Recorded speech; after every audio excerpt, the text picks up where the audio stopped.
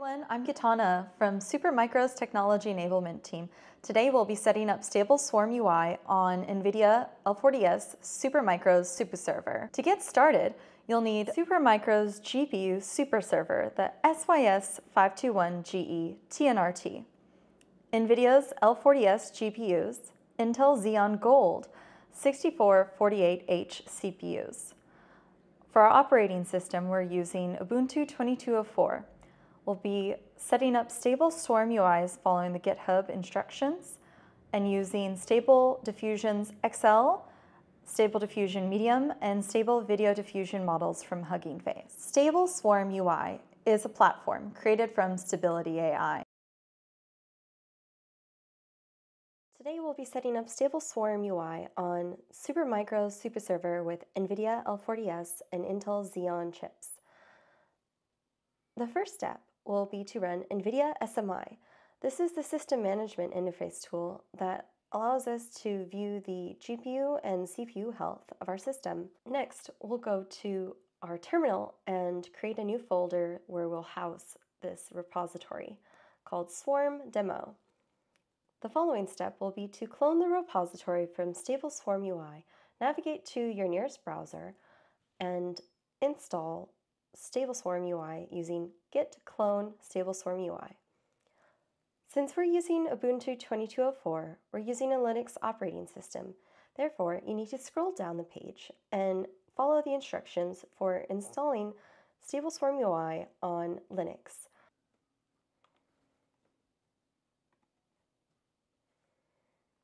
Okay, so we want to change in the directory for StableSwarmUI and find the location of the launch, the install Linux script. Once we run this script, we'll have a web page over on the side. We have some legal notices that we need to approve of and agree to. This is just ensuring that we're following the license and agreements with Stability AI with the StableSwarm installer. After that, we just need to choose the path to install this operation. Okay, we'll hit install. And then we're going to go with the default configuration for this installer. And while this takes a second to process, we see an error on the left. Note that this error is occurring because we're using a remote system. So we can't initially open our website with a local browser since we're using a VPN. Therefore, we have to do some configuration with the URL, updating it from localhost to be our actual IP address, and then possibly updating the port forwarding to a different port since this would be busy. Our initial demo was on 01 and we'll be using port 02. Updating the IP address and the port forwarding is easy. Once you're able to launch the application on the web browser and you've either done port forwarding through an SSH tunnel or simply creating a second session with terminal and creating a port forwarding there. We'll want to navigate to the website again after the installation script has fully finished loading. Note that we're using the default values here. Please always refer back to the documentation for StableSwarmUI for more information. So our first step will go to the utilities page and navigate to the server page and go under server configuration. Under server configuration, scroll down until you hit the network tab. This will be where we're able to change our host and our port. Our host, localhost, can be configured to 0.0.0.0, I think it's 4 zeros, to be the local host, and then also you can update the port to whichever port you prefer. Since we've already made a demo, we'll be using port 7802. So you go to server configuration, scroll all the way down to network settings related to networking and the server. Modify it from localhost to be 0.0.0.0, and then you may also update the port. The warning that we get is because our server is located on a different network, which does not have access to a web browser. Since we want to view it locally, we're going to update that here. Now that we've established this connection and we can host our server, note that we have the SDXL base image preloaded in this configuration. The official Stable Diffusion SDXL model will be preloaded in this. If you would like to add in more models such as SD3 Medium or Stable Video Diffusion, you'll need to go to Hugging Face. Let's go ahead and view our other demonstration. We have StableSwarmUI in the Models tab under Stable Diffusion, Official Stable Diffusion Models. We want to list that by typing LL or LS. This is where you'll host all the models and save the safe tensors files that you download from Hugging Face. As a quick review, go to Hugging Face Stability AI, select the model in which you'd like to download, scroll down to the Files tab under that model, and continue scrolling until you find the file that has safe tensor. There should only be one of these files per model. Once you've located this file, please download it and then upload it to your directory for ability to use this in the demonstration. Note, we can do this again with Stable Diffusion 3 Medium, and we're also going to scroll down, find the model that we'd like to locate, select it, navigate to Files under the tab, and then navigate to the SD3 Medium Safe Tensors file. This is the file that you'll need to download. All other files will be included. On to our next portion of the video, where I'm interviewing Tai Tiet, and he gives you an holistic overview of this demo running on Supermicro servers. Hello, everyone. Hello, everyone. My name is Kitana. I'm from Technology Enablement, and today I'm here with my colleague Tai. Welcome in. Yeah, the demo that we have here is using Stable Diffusion. Directly, you can setting up from the GitHub. Stability AI, they're providing very nice UI and clean instruction from A to Z, how you can setting up within 30 minutes. The only thing extra step that we're doing here is I download a couple different kind of model that we can do text to image generation and also video generation from the image.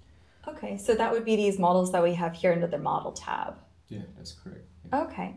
Can you walk through a single example for me, please? Yeah, so when you're launching the website using the port and IP address that we're setting up, follow the instruction, there will be a generate tab. And in generate tab, there's a couple of things on the left panel that you can selecting. But mainly, if you don't want to do the video, I will disable it. So you can do text to image generation only. SID -1 basically is a random SID. Okay. And you can let it be like this set up so they can randomly generate the image. So the step is something that you want to play around with. For this system that we have, 20 steps is pretty much good. That can generate a good image already. And how many images that you want to generate from a single text prompt? Let's try one for now. So we entered the text prompt, a cute cat. Now we're just going to generate that image. That's correct. Using SDXL. Yeah. Since we didn't click the toggle for the core parameter for video, it'll just generate the image. Yeah, so it's pretty fast. It I can see. generate the image 20 steps within a few seconds. And if you want to use a different model, you can selecting here from this tab. For example, you using Stable Diffusion 3 in this case with the same prompt. Let's see how does it look like. Okay. We got another QCAT. Extremely fast. Yeah, extremely fast. And the quality is a little different because they're using the different model they were trained on the different data set and so on. And you can always come back and find the image history in here. Okay. For all the image that has been generated. And you see the new cat and the old cat that we just generated. And let me try something interesting. For example, a sport car. And this time, let's try to generate more than one image. For example, 10 images in this case, using the model is still SD3. Okay, so the more images that we generate, are they going to be in a sequential queue or are they being generated simultaneously? So they will be doing in parallel based on the system that we have in. So the software that we are using right now for demonstration, they can generate image in parallel. Okay. Yeah, but it's common that you can see one image is finished and they're moving on to another one. For example, we want to be generating a lot of images because we want to have a higher throughput. So for example, if there are a lot more people working on this same system, we would be able to really generate the same quality work with short times as well. And we already generate 10 different images of the sport car. Okay. So this is pretty good, and they can generate pretty fast as well. So it's helpful for some designer to brainstorm the net design product. Yeah, definitely a good place for them to start. If we wanted to just generate a single video, then instead of doing one, we would reduce that back down to one image, and then just do a single video, and then just press generate. Yeah. And then what happens here is we're taking this image as the input for the video, right? Yeah, technically they will generate an image, and then they're using that image to generate a video. Yeah, if you like some image, we can always come back to the set that they have been generated randomly, and then you enter that set number into the parameter here to generate the same image again. Okay. Yeah. Great. It looks like it's almost done loading there. Thank you so much for explaining this demo. Yeah, so one more thing I would like to show is actually we have a lot of options for the video as well. Okay. So by automatically they pick one of the model for video generation, this SVD-ST. We have another model called SVD-ST11, and then it's up to the user.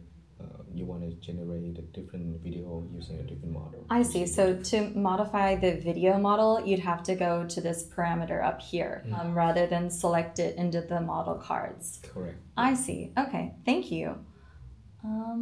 Let's see. That's almost done. And then this gives you just frames per second, number of steps. So it's kind of similar parameters that we have available for others. And you can also modify the video format that you want it to generate to. Yeah. We can enlarge the videos here. Right. Okay, and looks like this is all done. Yeah, and the good thing is if you're not sure about which kind of parameter that selecting or choosing, you can always reference by clicking on the question mark here. They will kind of explaining what is it about and how it's helpful to generate image or video based on that. Great. Well, thank you. Did you have, when you were building this demo, did you have any struggles, or was it pretty straightforward when you were working with the Supermicro system? So the demo that we're building here is based on open source. So there's a lot of things that we need to modify, and then sometimes they don't have it in the instruction. But thanks to our team, we have a lot of experts here that we can work together to build this demo together. And Supermicro system is pretty reliable and running amazing. I think we can do a lot of stretching and reaching the max capacity on this kind of demo. Wonderful. Thanks so much for your time, Ty. We'll talk again soon. See ya. Yeah. Thanks everyone for watching today. We showed you how to quickly set up StableSwarmUI on Supermicro's super server with NVIDIA L40S. Now it's your turn to explore these powerful systems if you're interested in testing out the machines for yourself. I highly recommend that you check out Supermicro's Jumpstart program. This free platform allows you to remotely test and benchmark on Supermicro servers, including those powered by Intel, AMD, and NVIDIA. It is a fantastic way to see these systems handle your workloads without needing to set up things locally. Just head over to Supermicro's Jumpstart site, register for an account, and schedule a test session. You'll access fully configured systems with SSH, VNC, and Web IPMI, making it easy to validate and benchmark your applications. Once you're here, configure your machine to your liking, schedule the period you'd like to be using it for. You can either have Ubuntu or Windows Server. There's some BIOS settings you can configure. Note this is unique to your own system, and then complete the registration process. For additional resources, please refer back to this list here. Thanks for watching. If you found this tutorial helpful, be sure to like and share it with friends. Thanks for watching. If you enjoyed this tutorial, be sure to like and subscribe for more content from our team. And if you want to stay up to date with more tech tutorials, tech insights, and behind-the-scenes content, don't forget to subscribe to our channel. Thanks again for watching. I hope you enjoy exploring these powerful servers with Supermicro's Jumpstart program.